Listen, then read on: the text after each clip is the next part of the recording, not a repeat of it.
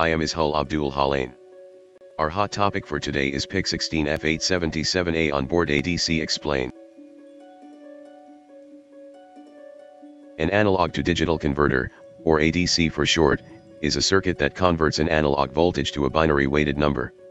This is the symbol of a 10-bit ADC. Its inputs are V-in, clock and V-ref. Its output code is read from digital pins B0 to B9. The output is 10 bits wide. The number of output code combination for any ADC is given by 2 to the power of n. Note that n is the ADC's number of digital output bits.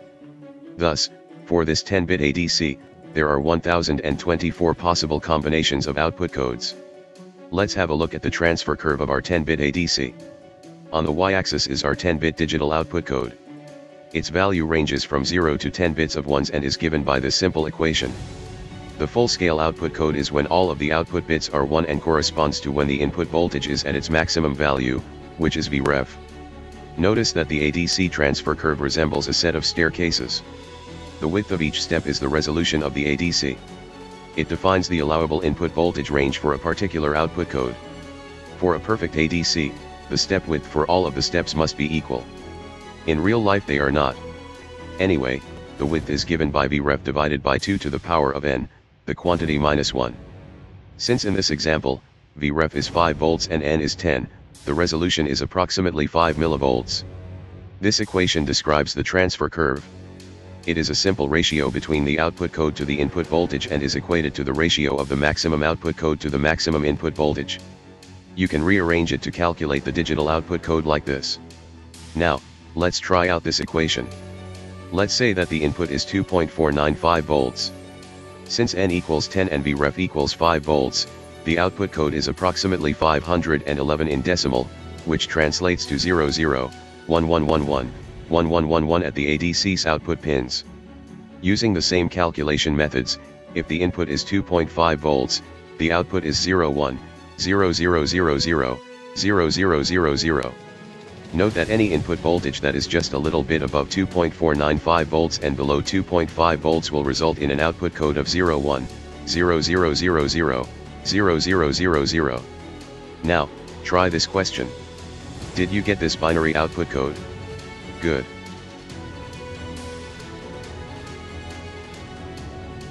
We must know how to access the PIC16F877A's ADC in order to use it for interfacing. Thus, we should be aware that there are 4 registers that are associated with the onboard ADC. They are registers ADCON0, ADCON1, ADRES-H, and ADRES-L. All of them are 8 bits wide. Let's have a look at all of them in more detail.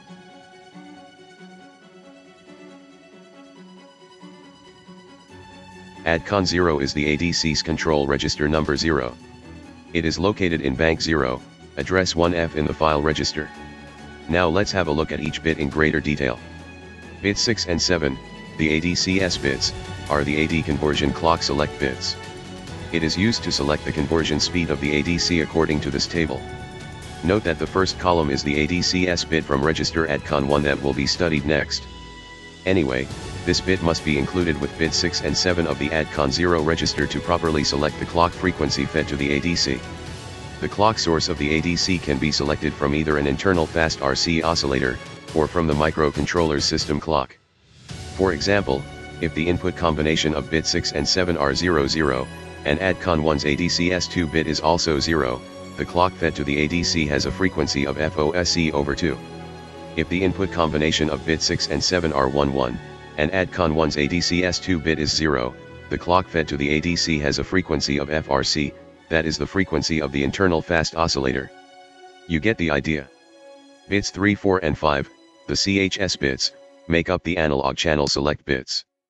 They allow selection of which pins of the MCU is to be used as the ADC's input. Bits CH0, CH1, and CH2 are set according to this table. For example, if CH2, CH1, and CH0 are programmed as 110, pin 9 of the chip, which is labeled as AN6 serves as the input pin to the ADC. Bit 2, go done, is the ADC conversion status bit. This flag is set to 1 to start the analog to digital conversion. This flag is reset to 0 by the MCU, which you observe to know that conversion is done.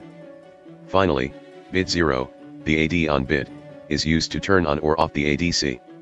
You will program this to 1, to turn on the ADC, after you have configured the ADC properly.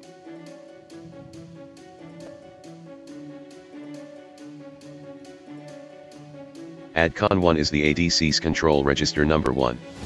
It is located in bank 1, address 9F in the file register. Now let's have a look at each bit in more detail. The output code of the ADC is 10 bits wide, thus the MCU uses two 8-bit registers to hold the results. The results can be written using either the right or left justified format. Bit 7, ADFM, is the AD conversion result format bit and is used for this purpose. You will set it to 1 to have a right justified output, or to 0 to have a left justified output. Don't worry about the output format, we will have a look at it in the upcoming slides. It's easy. Bit 6, ADCS2, is the AD conversion clock select bit for this register. It is used in tandem with bits ADCS0 and 1 found in the ADCON 0 register according to this table that we have discussed in the previous slide. Bits 3, 2, 1 and 0 are the PIC16F bits and are the ADC port configuration bits. It is used to confirm which pins of the microcontroller to be digital pins, analog pins, and voltage reference pins. This table summarizes all of the possible combinations of the PIC16F bits and its related port configuration. For example, if all of its bits are 0, then all of the ports from AN0 to AN7 act as analog input to the ADC. Note that you can multiplex between the ADC inputs when more than one port is configured as an analog input. Cool. When all of the PIC16F bits are 0, the positive input reference voltage to the ADC is equal to VDD and its negative input reference voltage is VSS. Let's look at another example. If you program all of the PIC16F bits to 1, then only AN0, AN2 and AN3 are analog inputs. All of the other A pins connected to port A are digital.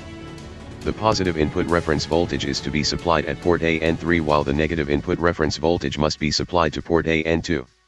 Note that the C/R column at the end of this table summarizes the number of analog channels used as input to the ADC, and the number of pins used to supply the ADC voltage references.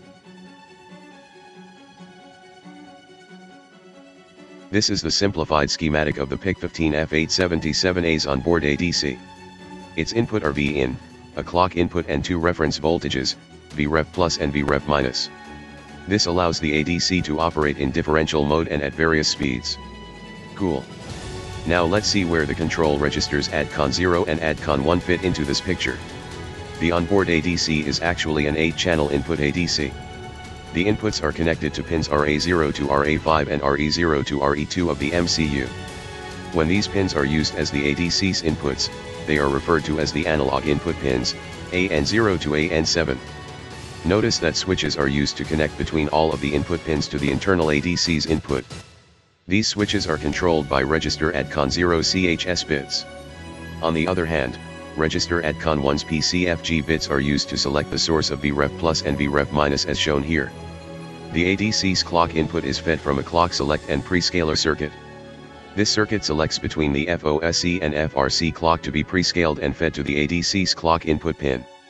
The clock select and prescale circuit is controlled by the ADC's bits in registers ADCON 0 and 1. Now, we are only left to understand how the ADC's conversion results are stored in the ADC result register that is attached to its output.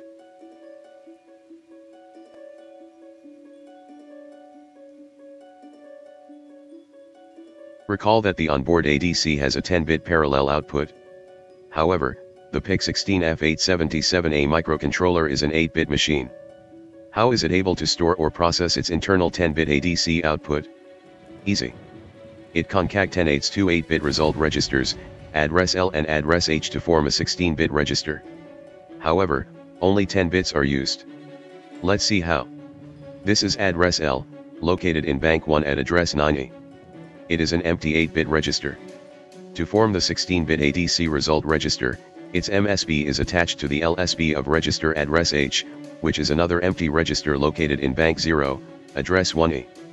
Now recall from our previous slide the ADCON 1 register. The MSB is the AD conversion result format bit, or ADFM for short. It can be set to either 1 or 0. When it is set to 0, the ADC's output in the 16-bit result register is left justified as shown here. The blue boxes are where the result is stored. Note that the lowest 2 LSBs of the ADC result is stored in the last 2 bits of register address L. The remaining bits are stored in register address H as shown here. This is the AD conversion result left justified. On the other hand, when ADFM is set to 1, the ADC's output in the 16-bit result register is right justified as shown here. Again, the blue boxes are where the result is stored. Note that the highest 2 MSBs of the ADC result is stored in the first 2 bits of register address H. The remaining bits are stored in register address L as shown here. This is the AD conversion result right justified. That was easy.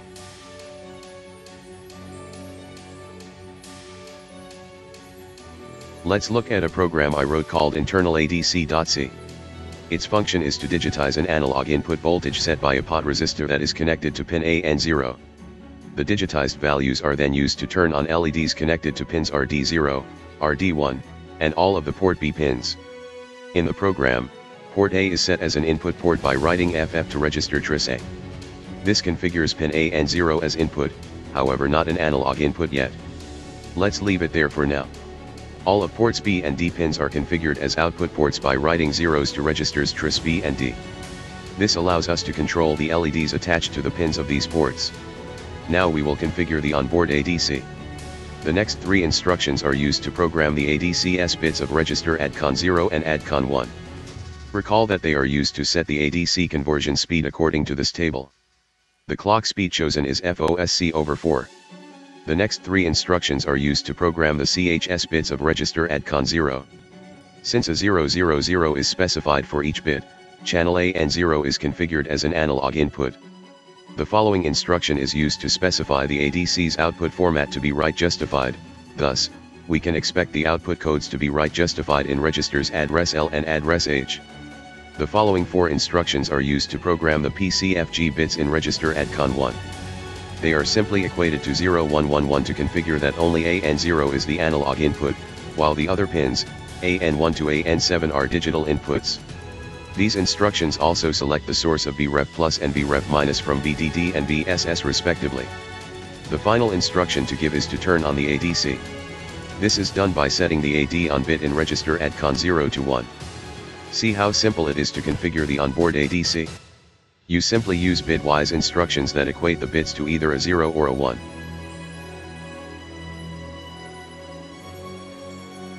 Let's have a look at the rest of the program. The first instruction in our never-ending while loop is an if statement. It monitors the go done flag in the ADCON1 register. If the go done flag is equal to 0, the CPU will know that the AD conversion process has finished. Thus, it is set back to 1 in the next instruction so that the ADC can start conversion again. The next 2 instructions simply write the conversion results into ports B and D. However, if the go done flag is 1, the program simply loops back to the if statement and checks the go done flag again. That's all for this simple program. Now, let's assume that the output of the pot resistor is 3 volts. Which LEDs turn on? To answer this, let's calculate the output code. It is 1001, 1001, 10. Since we have chosen the right justified output format, the AD conversion result register is configured as shown here. Since address L is written to port B, and address H to port E, LEDs connected to pins RB1 to 5 and 6, and pin RD1 turns on. When the program is simulated, this is what you see. If you change the pot resistor's value, the LEDs will turn on according to the new digital value corresponding to the new analog value at pin AN0. I'm sure you could write your own ADC code for the PIC16F877A now.